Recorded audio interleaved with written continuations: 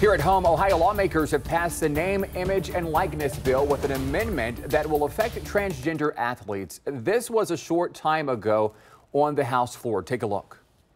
Across our country, female athletes are currently losing scholarships, opportunities, medals, education, and training opportunities.